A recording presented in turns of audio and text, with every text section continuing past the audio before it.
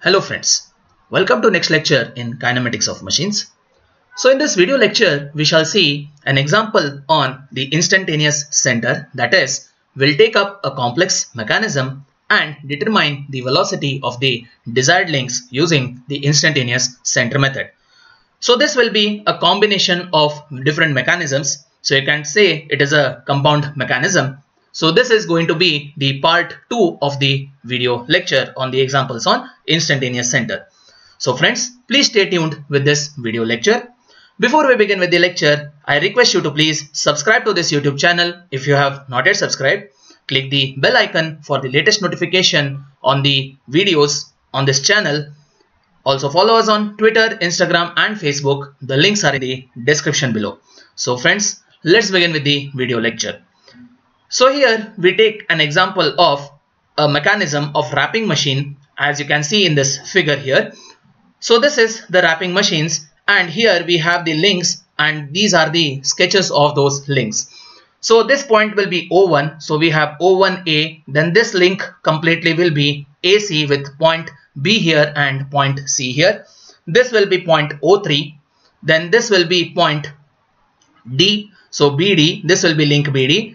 So here we will have this point as O2. So these 2 points will be common points, that is D, and this will be a bell crank over here. So this point will be E. So in this problem, what all are the given data is that the link lengths are given. So totally we have the 6 lengths, that is O1A is given as 100 mm, A2C is given as 200 mm, BC is given as 200 mm, then O3C, that is this link, is given as 200 mm, then O2E, this part of the bell crank is given as 400 mm, then O2D, so this part again of the bell crank is given as 200 mm, and the BD, this link, is given as 150 mm. Now here, though the dimensions are 7 in number, if you see this bell crank E O2D together is considered as one link, that is O2E and O2D together will be a single link. So we consider this as the 6 link mechanism. So we need to find the velocity of the point E of the bell crank lever by the instantaneous center method. So friends, let us see how to solve about with this problem. So here, first thing we need to determine is the number of instantaneous centers in any given mechanism. So the number of links, as we have seen here, they are 6 in number. So substitute 6 over here in place of small n in this equation. So we get the total number of instantaneous centers as 15. Then we have this sketch and we locate all these instantaneous centers over here. Then there are some important measurements which are required for us to solve this problem. And those are I13A, that is from this instantaneous center to this point A. Next is I13B, that is from this instantaneous center to point B. Next is I15B, that is from this point of the instantaneous center to B we measure, and I15D, that is this small length we measure over here. Then I16D, so we have 16 over here. So I16D, that is this particular link length, the distance we measure here, and I16E, that is over here, this distance we measure. So upon measuring, we get all this distance in mm, and that we convert it into meter for the simplification of our problem. So now let us see the different simplification processes, that is determining the velocity of this bell crank lever at point E using instantaneous center method. So we have already calculated the instantaneous center methods, and also we have measured those relevant distances from the points and instantaneous centers.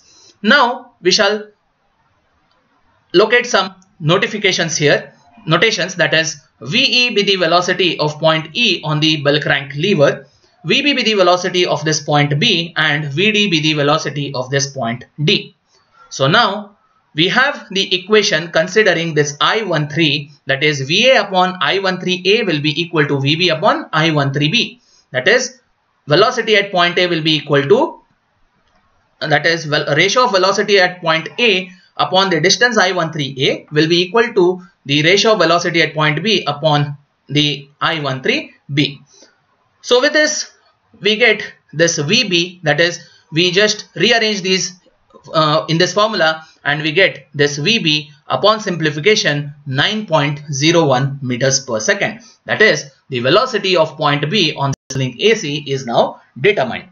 Next, considering I15, that is this instantaneous center, we have VB upon I15B, that is VB upon I15B will be equal to VD upon I15D. Okay. So with that, we can calculate the velocity of point D over here, which comes as 3.46 meters per second. Lastly, we have the instantaneous center I16, that is this particular instantaneous center. So with this, we have the equation VD upon I16D will be equal to VE upon I16E. So we have already calculated VD. So using that value of VD, we rearrange these terms in this equation, and ultimately we get VE as 6.92 meters per second. So friends, that is what is asked in this problem statement. We need to determine the velocity of the bell crank lever at this point E, and that we have determined as 6.92 meters per second. So friends, that's all for today in this lecture.